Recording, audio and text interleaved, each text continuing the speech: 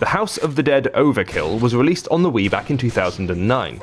The fifth entry in the infamous arcade rail shooter franchise, this console exclusive diverged from its source material, creating a grindhouse aesthetic which enveloped ridiculous over-the-top characters, ludicrous plot twists, and more swearing than a bout of Grand Theft Auto.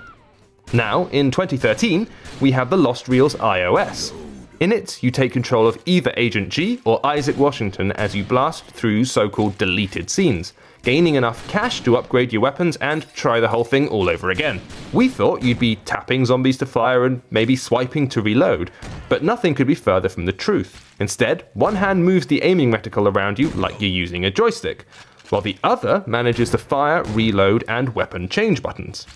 Now, it sounds like a control scheme like this would be terrible, but don't fret, because it actually works fairly well, allowing you to pull off headshots with relative ease. This is important because the amount of cash you acquire at the end of each stage is tied to your ranking, and your ranking is partially tallied by keeping a combo multiplier going through fast and gruesome zombie execution.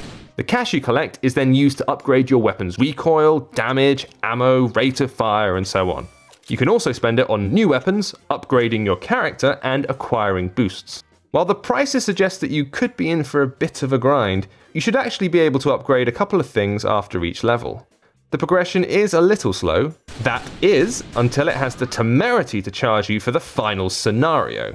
Considering the cost of the app, this additional nickel and diming definitely earns the game a black mark.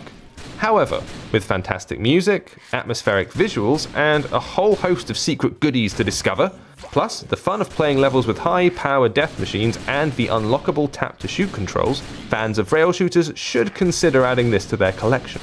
It doesn't have the overall production value of the console original, but as a companion piece, it just about holds its own. Reload. This has been James with AppSpy.com. We review, you decide.